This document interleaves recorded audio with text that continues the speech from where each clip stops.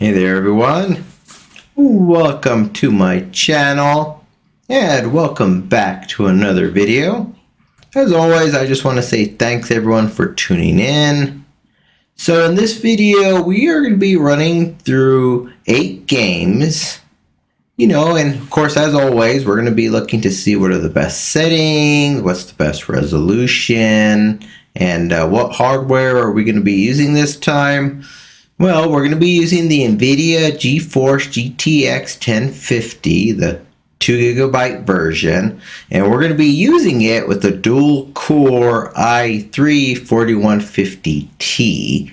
Now, the 4150T, again, it's 2 cores, 4 threads. It runs at 3 gigahertz, and the reason why I chose this particular hardware is because it represents 9% of what PC gamers are using according to the Steam hardware survey.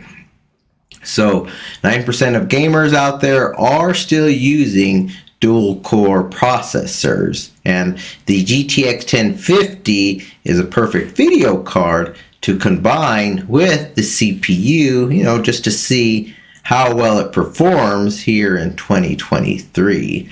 So I'm definitely curious to see what kind of performance we're going to get out of this hardware combination.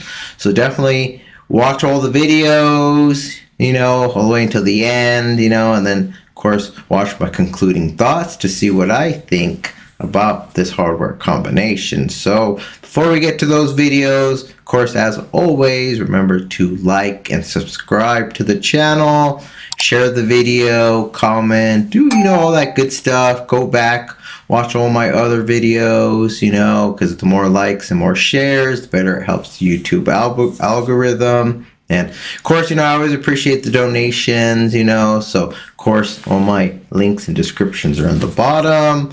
So just check all that out. So alright, so without much further delay, let's get to those videos.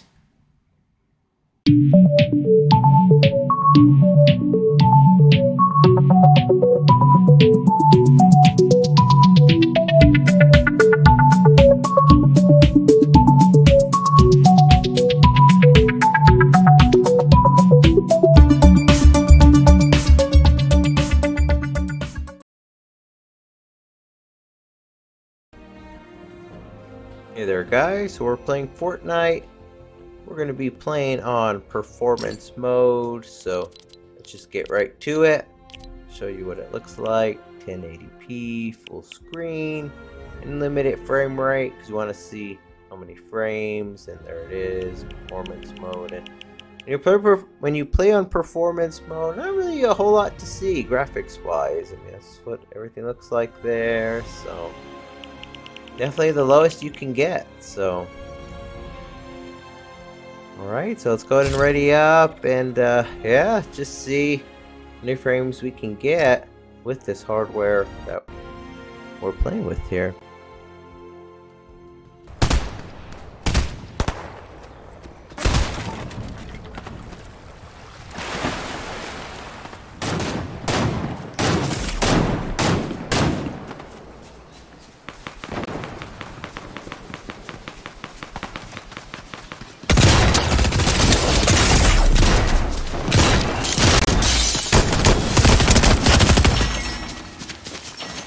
Alright, so that's it for that playthrough. So playing at 1080p, performance settings. We did get over 100 frames per second.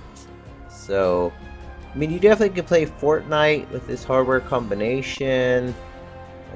Performance mode pretty much lets you play almost at 60 frames per second on pretty much any hardware, really, from all the play testings I've done. But overall, not too bad. Definitely enjoyable, definitely playable. So that's it for this one.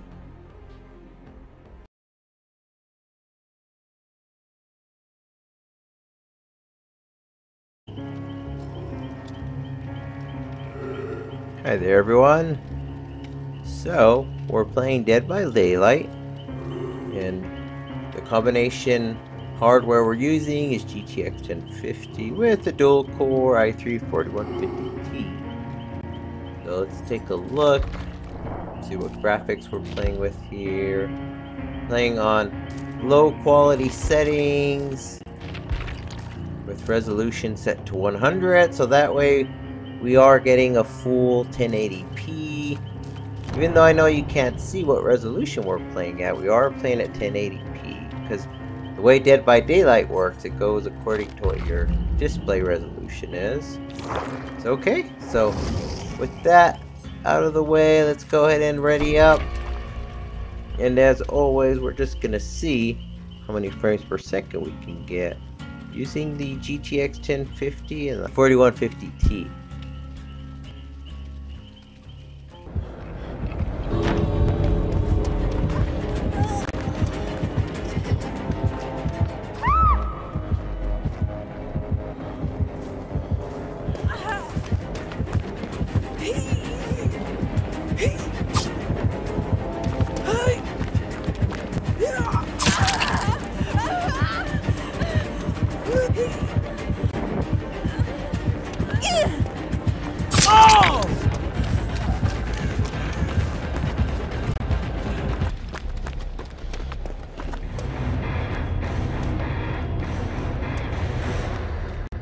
Alright, so that's it for this playthrough. So looks like we were able to get 60 frames per second. So that's definitely a good thing. I mean, we were playing on the lowest settings, but we are playing at 1080p. So, but you know, keep in mind, I mean, Dead by Daylight's never really been very graphically demanding game. So, I mean, it's definitely more than playable, you know. So, not too bad in this one. So, that's it for this one.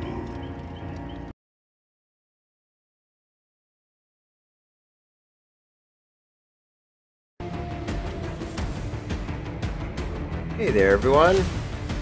So in this one we're going to be playing good old PUBG.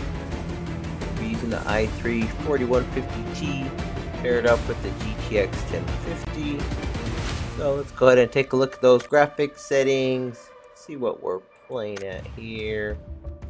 Playing at full screen, 768p, which is a slightly better version than 720p. So the advanced tab. So we're playing on low settings. So of course it's very low, low, medium, high, ultra. So playing on low settings. So what low settings look like. Not a whole lot to see there. And again, PUBG doesn't really have a lot of customization.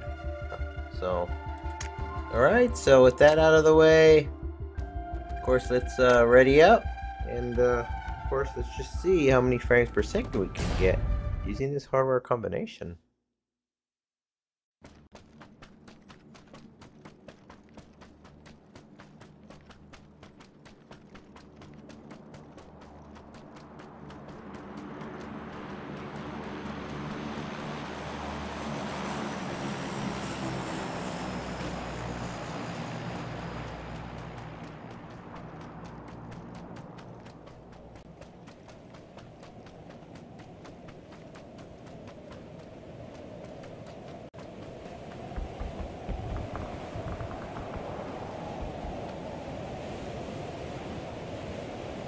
Alright, so that's it for that playthrough. Looks like we got about an average of 45 frames per second, which, I mean, I guess isn't too bad, but it's definitely not great either. I mean, ideally, you want to get 60 frames per second. So, I mean, this game is somewhat playable, although I definitely wouldn't recommend it with this hardware. I mean, PUBG definitely wants a stronger CPU. So, yeah, I mean, that's about all my thoughts on this one. I mean, I did somewhat have fun, so thanks for watching. I'll catch everyone later.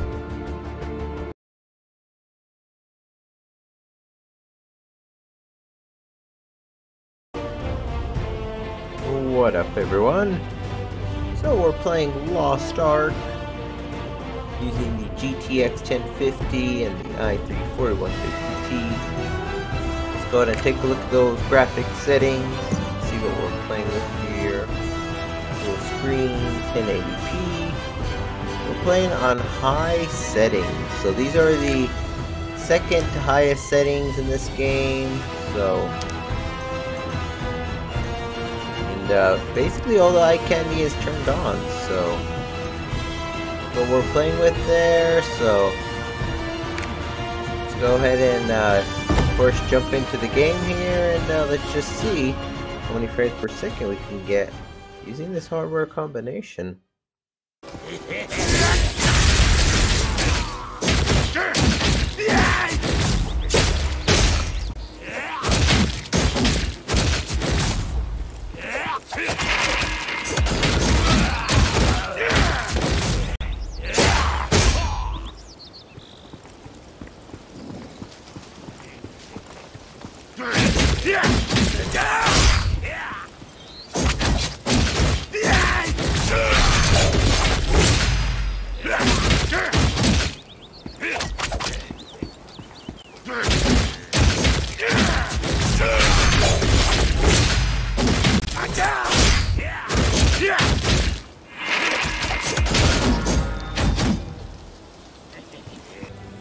Alright, so that's it for this playthrough. So I'm gonna say that I definitely enjoyed playing this one. I mean, 1080p, high settings, but just keep in mind, Lost Ark's never been a really graphic demanding game, so I'm not too surprised. Although I will say we are playing it on the second to highest settings, so it goes to show that I mean, it's still more than playable, you know. So yeah, I mean, that's all for this one. So catch everyone later.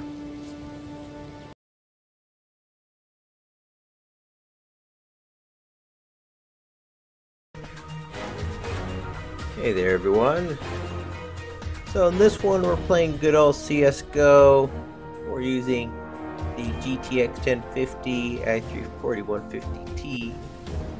So let's go ahead and take a look at the graphic settings, see what we're playing at here. Full screen, 1080p. Playing on low settings. Of course, some anti-aliasing on, but pretty much it. I mean, CS:GO doesn't really have a whole lot of graphic customization. I mean, that's pretty much what you're looking at there. So yeah, I mean, that's pretty much it. So let's go ahead and just jump into a match here, and let's just see how many frames per second we can get using this hardware combination.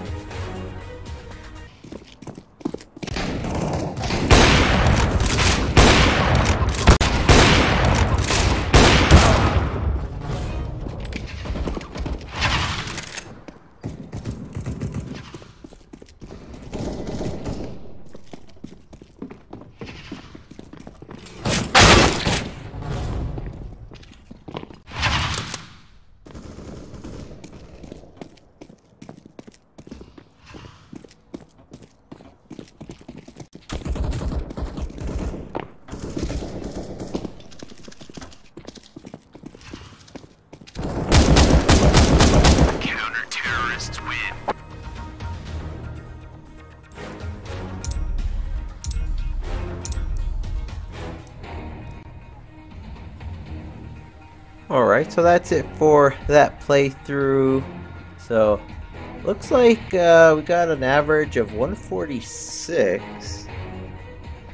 So, I mean that's really great actually for a dual core CPU, but I don't know, in some ways I kinda don't believe it, because just kinda looking at the numbers myself, I would say the average is probably more like 120. So I wouldn't, one of those rare instances where I wouldn't believe the average too much. I mean, I know that sounds weird, but I mean, is this game more than playable with this hardware? Oh, definitely. I mean, definitely would have fun. So yeah, so this was a good one. So everyone have a good one.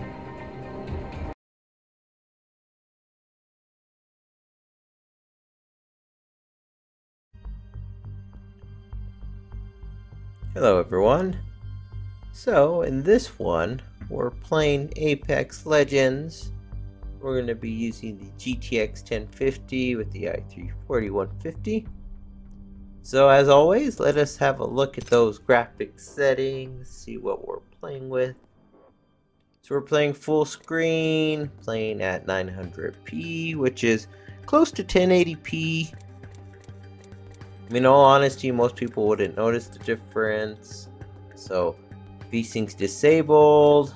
We have some anti-aliasing on, playing of course at very low 2GB VRAM, and the settings pretty much are set to well, to as low as you can get in Apex Legends. Definitely can't get any lower than this. So that's what we're playing with here. So alright, let's go ahead and ready up. And let's just see how many frames per second we can get using this hardware combination. Broke that enemy shield. Serving them a knuckle sandwich. Ready to fly on a supply. I am. Shooting the frag. Hostile gone. Heads up.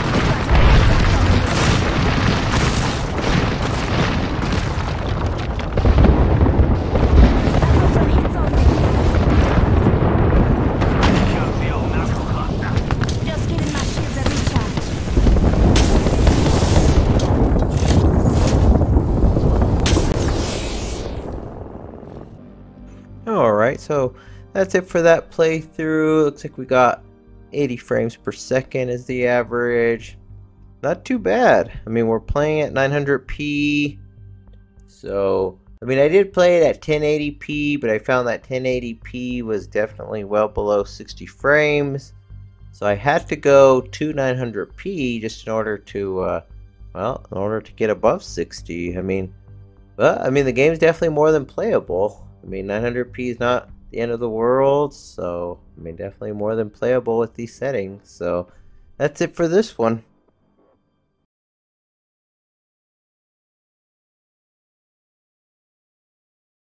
Hey there, everyone. So, in this video, we're playing Call of Duty Warzone 2.0 using the GTX 1050 and the i3-4150T. Let's take a look at those graphics settings, see what we're playing at here. Go full screen, there it is, GTX 1050, playing at full 1080p, no dynamic resolution, custom frame rates unlimited, because of course we want to see how many frames per second we can get. And on quality, we're playing on balanced settings. Of course, balanced settings kind of sets the settings to visual quality and frame rate. You know, basically what it says, balanced settings. So, this is what balanced settings look like.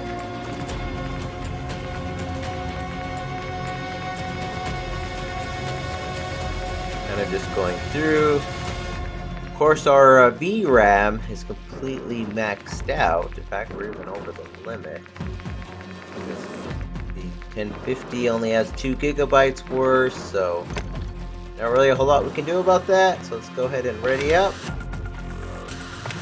And as always, let's just see how many frames per second we can get using this hardware combination. Hostile dropping into the area. Watch the skies.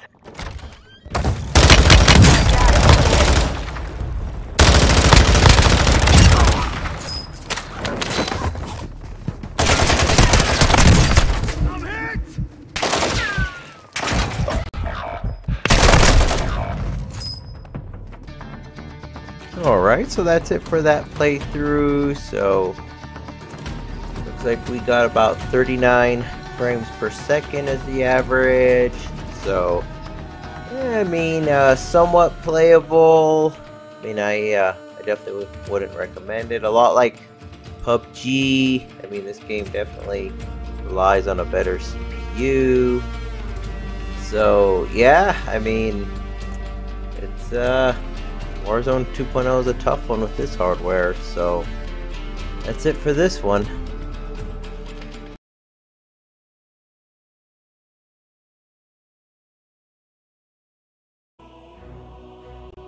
What up, everyone? So in this video, we're going to be using the i3-4150T. We're pairing it up with the GTX 1050. So let's go ahead and take a look at those graphic settings, see what we're playing with here. Playing full screen, borderless window, 1080p. And we're playing on the, well, essentially what I would call like the lowest settings, right? Which in Dota 2, they call it the fastest settings. So essentially what we're trying to do is maximize the FPS. Because after all, the hardware we're using isn't the best. So, alright, so with that out of the way, let's go ahead and just see what we can find here, and let's just see how many frames per second we can get using this hardware combination.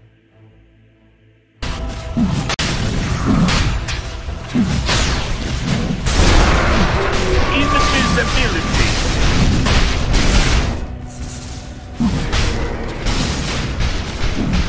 Your song has fallen to the radiant.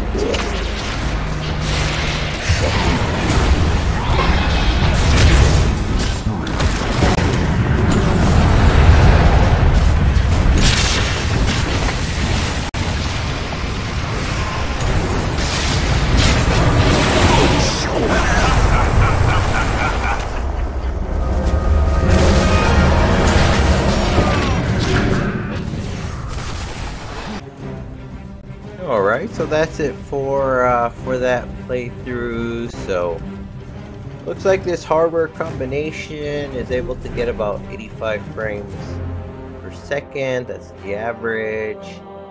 And playing on the lowest settings, but we are playing at 1080p. So I'm gonna say that, yeah, actually not too bad. Dota 2 is definitely more than playable with this hardware. I mean, of course we like to hit 144, but I mean, the fact that we can get well above 60 is, shoot, good enough for me. So this that's it for this one. So thanks for watching. Alright, and I am done playing through all 8 games. So as always, it was fun, you know, playing through all those games, you know, trying to survive in all those battle royale games, you know, figuring out what the best settings, the best resolutions, and you know, and all that fun stuff. So I'll go ahead and I'll get to my final thoughts here. And so overall, actually a really good hardware combination. The 2-core, 4-thread i3-4150T definitely handle these games very well. I mean, of course, the CPU intense games, it definitely struggled, and that's exactly where I'll start, right? Like, for example, in good old PUBG, I mean, we played at 768p, which is, you know, close to 720p, or actually slightly better than 720p, I would say. You know, we did get a solid 30 frames plus. I mean, you definitely could lock in the frame rate at 30 frames and definitely play the game very well, but I know that's not the ideal situation because, I mean, obviously you want to be at least 60 to be competitive. So, I mean, it is somewhat playable. And then, of course, the second game was Apex Legends, right? Even though Apex Legends is more GPU, we had to play that game at 900p in order to hit the 60 frames per second, but we were able to hit 60 frames at 900p. Now the thing is all 8 games had to be played at low settings. I mean, the only game really where we were able to crank up the settings was Lost Ark. Now Lost Ark, you know, it's not an intense game at all. I mean, there's a reason why it's constantly in the top 5 of Steam's most played games, because the hardware requirement isn't very much, you know. And also, I mean, it is a fun game to play, so, you know, don't get me wrong there. And, you know, of course, you know, Warzone 2.0, so a lot like PUBG. I mean, it's CPU intense, so it definitely wants stronger CPU. Now, definitely got a solid 30 frames per second in that game, so, you know, again, 30 frames per second is not ideal. I mean, it's playable. I mean, you'll be somewhat competitive. I mean, you can lock it in at 30 frames, and, you know, I mean, you'll enjoy it for the most part, right? I mean, if it's all you have, it's all you have.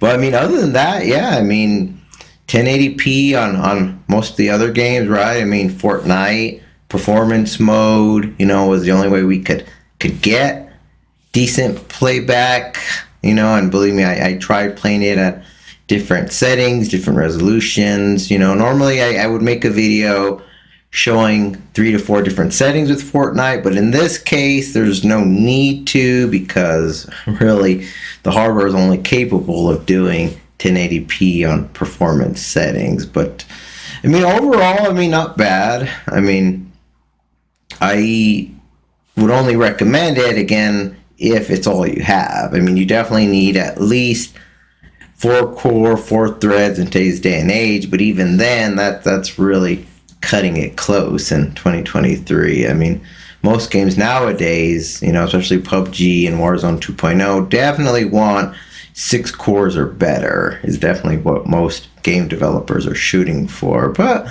I mean, again, I mean, not bad experience. So, you know, I did enjoy playing all 8 games, and it was definitely fun. So if you made it this far into the video, again, thank you. And again, just go back, watch all my videos, share them with everyone. And I just want to say thanks for everyone. Remember to subscribe, and that's pretty much it for this one. So I'll catch everyone later.